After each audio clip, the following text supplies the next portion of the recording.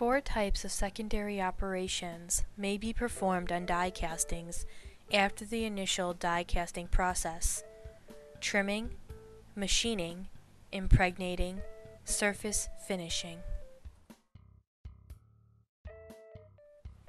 Die castings are ejected from the dies with their gates, runners, overflows, and metal extensions, called flash, attached, and must be separated from these incidental features, which may be remelted and recast.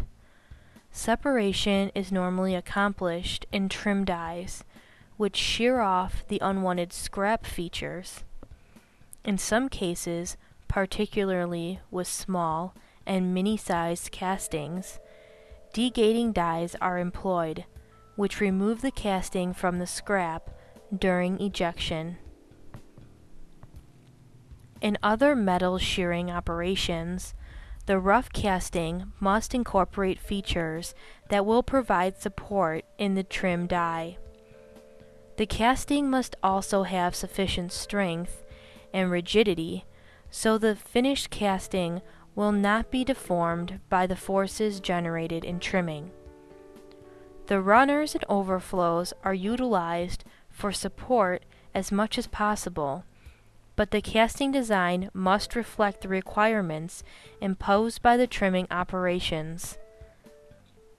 It is usually advantageous to consult with the die caster early in the design process to ensure that proper allowance has been made for the trimming. Metal extension occurs at the die parting. Thus, trim die cost can be reduced if the parting surface can be kept in a single plane. Further economies in trim costs can be realized by eliminating or avoiding irregular features on the parting line. The cost of more complex, multi-stage trim dies can be justified when costly secondary operations can be eliminated, lowering final piece part costs.